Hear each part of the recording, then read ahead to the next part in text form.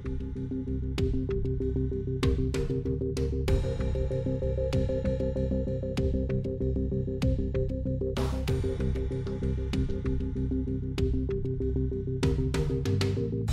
folks, welcome back to our Dice Tower preview. I'm Mark, and today we're taking a look at the new expansion for Project L called Finesse. Project L is brought to you by Boardcubator. It is for 1 to 4 players, ages 13 and up, and games range anywhere from 20 to 40 minutes. Project L is all about building pieces, puzzles, develop an engine, perfect your strategy, and win the game.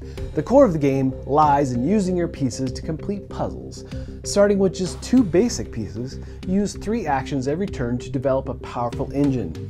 With more pieces of various types, you can efficiently complete even the most difficult puzzle. The puzzles you complete award you points or new pieces to further fuel your engine. This new Finesse expansion brings extra strategic depth to Project L through an addition of goals, which requires each player to fulfill different conditions to get more points during the game. Completing your goals may require making compromise in your strategy or deviating from it altogether, allowing new ways to play Project L. When you play with Finesse, you'll have more possible options for scoring points while keeping the same fast gameplay of the base game. So this video is primarily going to be focusing on the Finesse expansion, but there are actions that you should be aware of and how they play into this expansion. So on your turn, you could perform 3 actions, but you have a possible of 5. First is taking. You can simply take a puzzle piece and put it in your play area. Second, you can recycle. You can remove a whole row and put it at the bottom of the stack and draw a new set of tiles.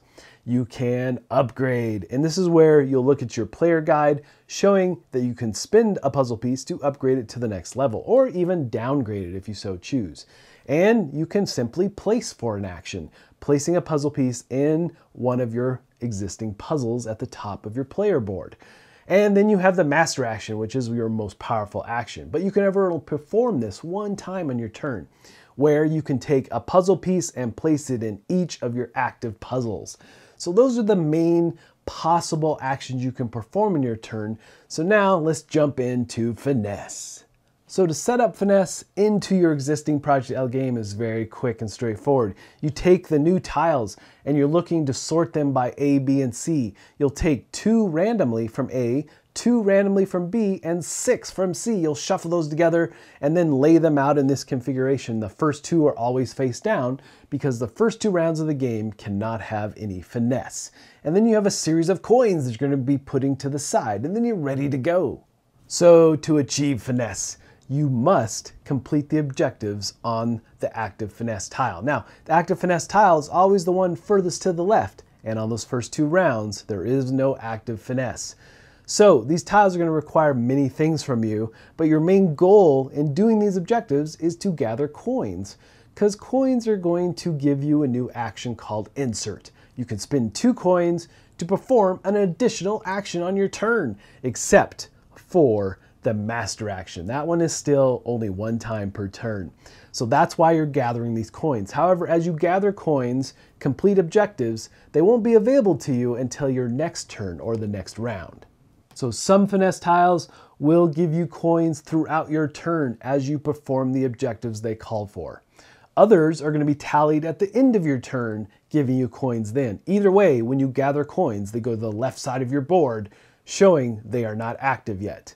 Now, in this first example, we're looking for one of the 3 different types of puzzle pieces.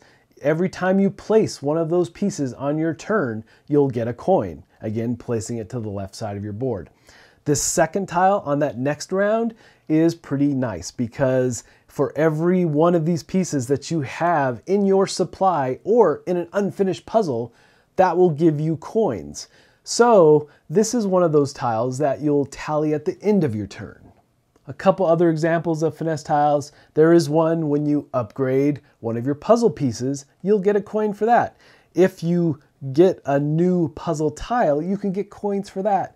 And at the end of your turn, if you have puzzles that are not completed yet, you could potentially get coin for that. Again, it just depends on what finesse is in play. And after every round, the finesse that's furthest to the left will then be removed, or you could flip it over, showing it's no longer active, and moving down the chain. And this now becomes another way for the game to come to an end. It used to be when the black tiles ran out, that was the game end trigger. Well, now, if you make it through all the rounds of Finesse, then that can end the game as well.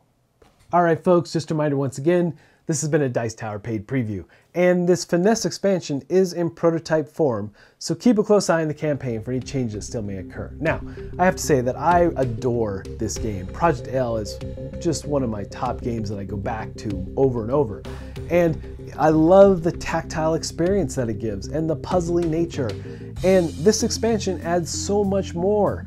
It gives you the possibility of having a lot more actions you can perform in your turn if you have the coin to pay for them. But ultimately, folks, if this looks like something that would be of interest to you, I'm sure they'd appreciate your support. So I think that's it from me, and until next time, we'll see you at the table.